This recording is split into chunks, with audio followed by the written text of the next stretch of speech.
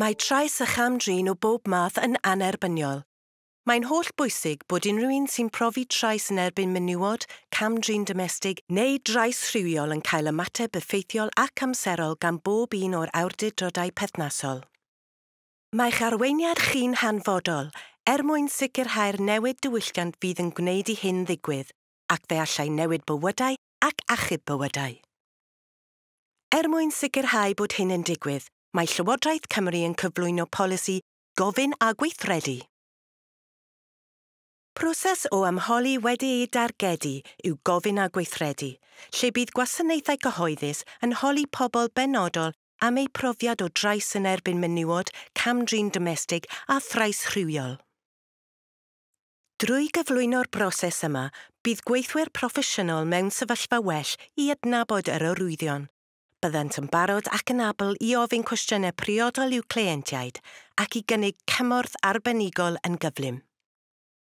Nod y broses yw sicrhau ein bod yn adnabod mwy o'r rhai sy'n profi trais yn erbyn menywod, cam-drin domestig a thrais rhywiol, yn atgyfeirio neu'n cynnig ymyrraethau i'r bobl berthnasol ac yn rhoi cymorth arbenigol ar sail y risg ac anghenion y cleient. Mae'r polisi gofyn a gweithredu yn rhan hanfodol o waith ymyrraeth gynnar ac mae'n rhan bwysig o ymateb aml asiantaeth sy'n gallu sicrhau nad yw rhywun yn profi mwy o gam-drin. Yn sicr dyma'r fenter fwyaf uchelgeisiol ar gyfer newid arferion sy'n gysylltiedig ar ddeddf trais yn erbyn menywod, cam-drin domestig a thrais rhywiol. Mae'r polisi gofyn a gweithredu wedi cael ei brofi mewn 2 safle sydd wedi mabwysiadu'r fenter yn gynnar, sef awdurdodau lleol y De-ddwyrain a bwrdd iechyd Prifysgol Abertawe Bro Morgannwg. Mae profiadau'r 2 safle yma wedi cael dylanwad mawr ar bob elfen o'r polisi gofyn a gweithredu Llywodraeth Cymru.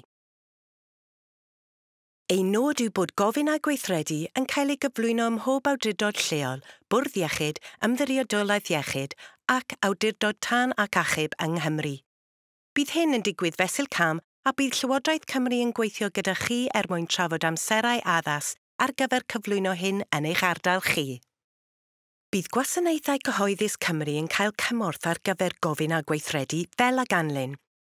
Cymorth uniongyrchol gan swyddogion yn sail ar gyfer cynllunio, rhaglen hyfforddi'r hyfforddwyr i sicrhau bod staff yn eich sefydliadau a rhanbarthau yn gallu hyfforddi eu cydweithwyr.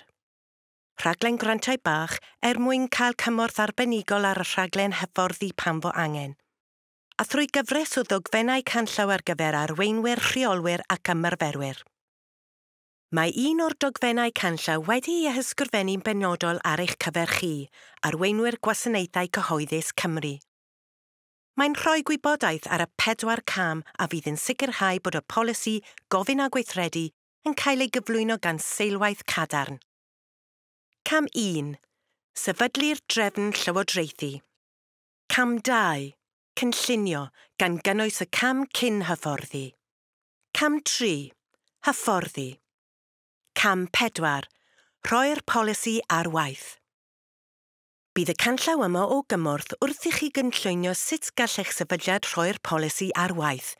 Efallai y bydd hynny'n digwydd eleni, neu efallai na fydd yn digwydd am rhai blynyddoedd. Yn naill ffordd neu'r llall, rydym yn eich annog yn gryf i ystyried y canllaw yma ar gyfer eich sefydliad. Bydd Llywodraeth Cymru yn eich helpu ar hyd y ffordd. Gofyn a gweithredu yw'r newid arfer fydd yn sicrhau bod deddfwriaeth a chyfeiriad strategol Llywodraeth Cymru yn cael ei cyflawni ar y rheng blaen. Mae'n gofyn am arweiniad cadarn a buddsoddiad. Nid dim ond drwy gyllid Llywodraeth Cymru, ond buddsoddiad amser ac ymrwymiad staff y gwasanaethau cyhoeddus.